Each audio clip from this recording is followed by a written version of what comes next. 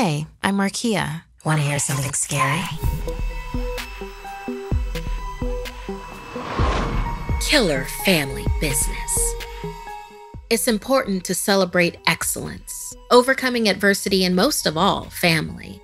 But sometimes, it's easy to be embarrassed by those you love the most. Don't ever take your family for granted, or you'll realize how important they truly are when it's far too late. Savannah wasn't looking forward to the annual Juneteenth family reunion. She just graduated high school, and almost everyone in the family had come through for that. She loved them all dearly, but most of the family was just plain weird, especially when they were all together. Once a year was enough. What made things even weirder was this year's venue, an old, abandoned carnival with broken rides that the family had strung up with lights and other decorations to make it seem a little less creepy. Cost-effective or no, even with the decorations, the place looked like the set of a horror movie. Spellbound by the eerie venue, she never noticed the hands reaching for her from behind. Huge arms wrapped around her from behind, startling her as they squeezed tight. "Give us a hug, Savannah," her great-aunt Bliss said as she squeezed Savannah again. In a low voice, she then asked, "Are you still joining the family business after college?" Heart racing, Savannah awkwardly replied, "Maybe, sure."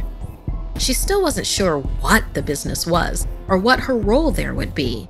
With a look of approval, Great-Aunt Bliss kissed her forehead and released her back into the sea of cousins, uncles, aunties, and family friends that had been around so long they were considered family too. Even though her Great-Aunt Bliss was a familiar face, not everyone there was, but they always seemed to know who Savannah was. Along with that, something about this spooky place made her feel like she was in danger. She nearly left the reunion when her twin cousins Virgil and Dante found her next. They were several years older than Savannah and had joined the family business when they'd graduated college. She tried to press them for details, but they just smiled strangely and told her she would find out soon enough. Annoyed at her cousins, she went to pay her respects to Grandpa Rick at the grill before she called it an early night. At these parties, Poppy never stopped grilling. He never stopped smiling either, because this was his favorite time of year, which is why Savannah was so worried when she saw the concerned look on his face. "Have you seen your mama? She never did say hi to me," Poppy said grimly. Savannah realized she hadn't seen her mother all day either. That wasn't normal. Her mom was always the life of the party and the center of attention. She looked for Great-Aunt Bliss to see if she'd seen her mother, but she couldn't find her either. In fact, the whole reunion suddenly had fewer and fewer people. Savannah assumed they left the Midway to look at some of the dilapidated attractions, but as she walked the aisles, there was no one around. And when she returned to the Midway, everyone was gone. There was empty silence as Savannah slowly began to panic. She felt dizzy, just as kaleidoscope music started playing. Her breath froze in her throat. Slowly, she turned around to find the source of the music at the far end of the Midway. A beaten-up carousel with flickering lights slowly spun backwards. As she approached the old, weathered merry-go-round, it began to pick up speed. The wooden horses on their poles clattered, while rusty metal jesters creaked from the ride's too-fast motion. Painted on the center support were portraits of creepy clowns. But as everything turned faster, those portraits soon looked like people, howling in agony. The broken machine spun faster and faster, and the music kept pace until it became a high-pitched scream. Finally, the whole thing exploded. Splintered pieces flew towards her like shrapnel. Instinctively, Savannah dived to the ground, barely dodging the deadly shards. She looked up to see a lone figure where the carousel had once stood. It was a clown. The scariest clown that Savannah had ever seen. Its starkly painted face looked more like bleached, cracked skin. With sunken, beady red eyes, it stared hungrily at her. Just before its mouth smiled wide, too wide, with yellow, rotten teeth. The clown's suit was in tatters, except for a shiny coat that bore the same howling portraits of the carousel. The demonic clown chuckled, and its deep voice rasped. My name is Old Grin. Would you like to see a magic trick?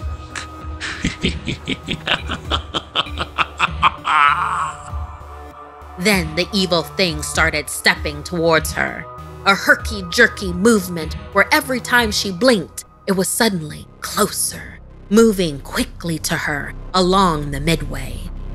Savannah jumped to her feet to run as fast as she could, a scream burning in her throat. And that's when figures around her stepped out of the shadows. Her mom, Great Aunt Bliss, Poppy. The whole family emerged from all the aisles onto the midway. They were staring at her, each holding a silver candle. Old Grin, the clown, stopped its jerky charge forward. The demonic thing was surrounded. Savannah's mother smiled at her and said, "This is the family business. We've come to be called the Gatekeepers." Great Aunt Bliss held out an ornate silver-capped glass bottle of holy water to Savannah and said, "For generations, our family has protected this world from the evil ones from below and beyond. It's necessary but very dangerous work. Will you join the family business?" Suddenly, her whole beautiful, weird, and strange family made sense to her. Savannah smiled. Taking the bottle, she threw it like a grenade at the monster. The glass bottle shattered into the demonic clown's face. Glass shards split Old Grin's smile to ribbons as the holy water set it ablaze in heaven-sent flames. For 200 years, this evil entity had possessed different amusement rides, turning laughter into screams. Recently, it had lured wayward souls to that carousel, harvesting them, wearing them like a coat draped on its stinking flesh. Weakened, it wailed in pain as the heat melted its features off. The silhouettes of the gatekeepers surrounded it. Blessed weapons in hand, their chants grew louder and louder as one by one, thousands of imprisoned souls departed from its demonic grasp. As Old Grin burned brighter, its life force grew dimmer, and as the final soul ascended, Old Grin roared, "You've won nothing. There are many more like me." Its rant cut short as Great Aunt Bliss collapsed its head with her walking cane.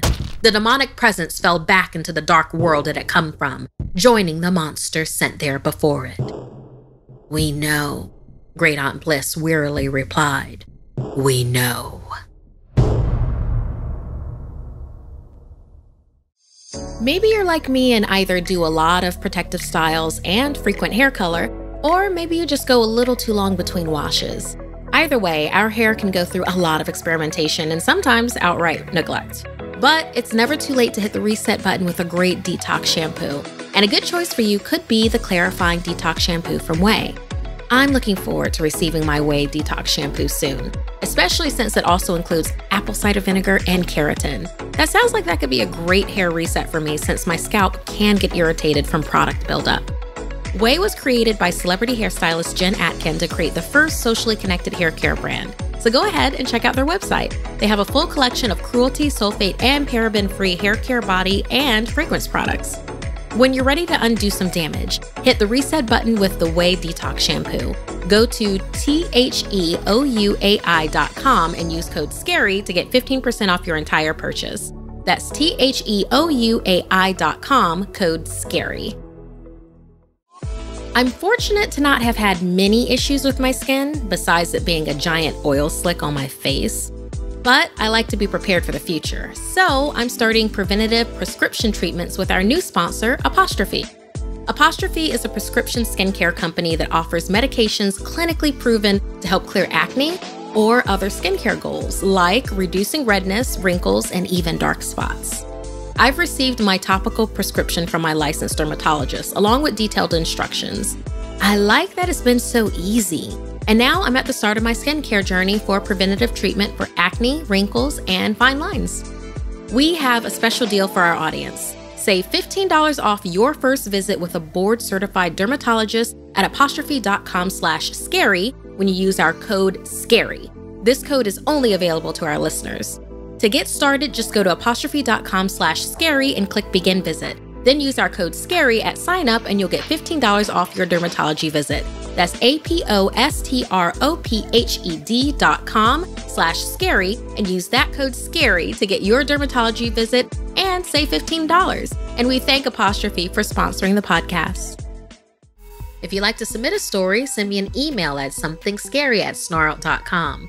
Like and share this video if it gave you the chills. And don't forget to subscribe to Snarled and turn on the bell for notifications. And if you dare, follow me on social media. Until next time, my dark darlings, sweet dreams.